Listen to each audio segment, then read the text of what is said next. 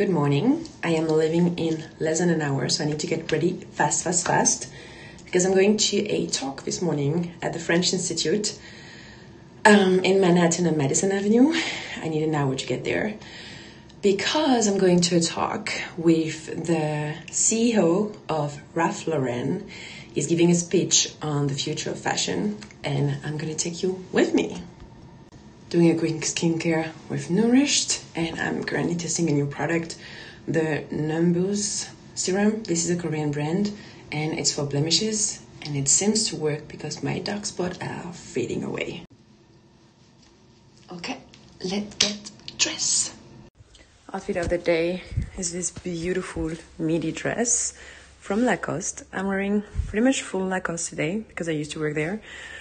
Ironically, I'm going to a talk with the CEO of Ralph Lauren, which is a direct concurrent of Lacoste, but I don't work there anymore, and I just love this dress. I think it's very professional, but also a little fashion, you know?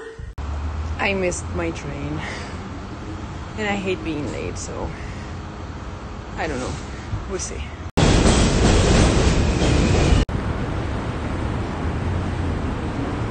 I have made it to Manhattan. Now I have a 10-minute walk to the office. It was so weird to be heading to an office because, like I told you before, I have been out of work for the past 9 months. So yeah, it's really exciting.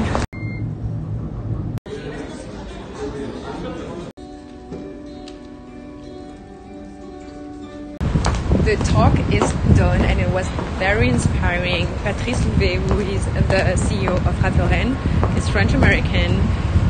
And I found him very humble and grounded, and it was refreshing to have an honest and authentic talk with someone who is like in luxury fashion and the American market, and to have that perspective and to know their vision for the brand also internationally.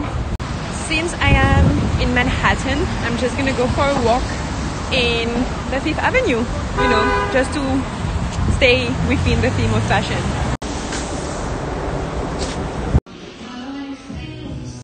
Popped into Mango real quick to see the latest trends. So this is the dress number 1. Paired it with neutrals.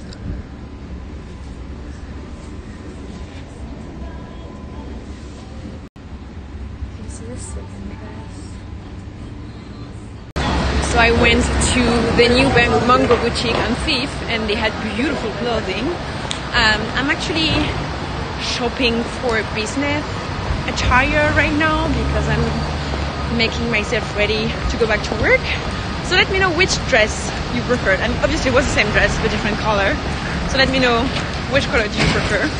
Okay, so now I need to find a bookstore on Fifth. I think there is a Barnes & Nobles towards Bryant Park because I need to get my new book. And so this month I'm reading Tomorrow from Gabrielle Zevin.